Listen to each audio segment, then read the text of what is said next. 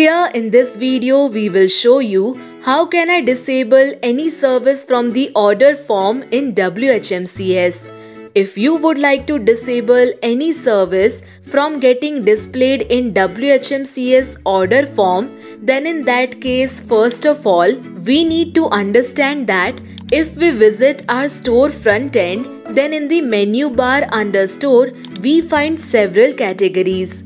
Click over any category like reseller hosting and then you will be displayed list of services.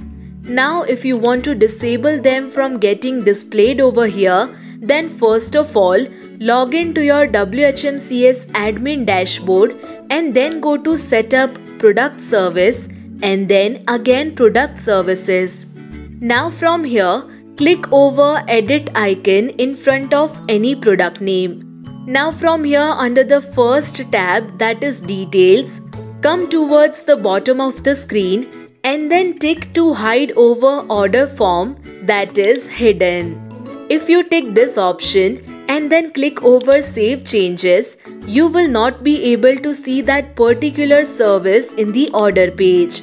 So now if you refresh your WHMCS front end website and then if you check your store with the same option, you will find that another service which was present over here has been disappeared now. Please subscribe to our channel if you have still not subscribed. If you would like to host your WHMCS website with a reliable hosting provider, then redserverhost.com is the best option for you.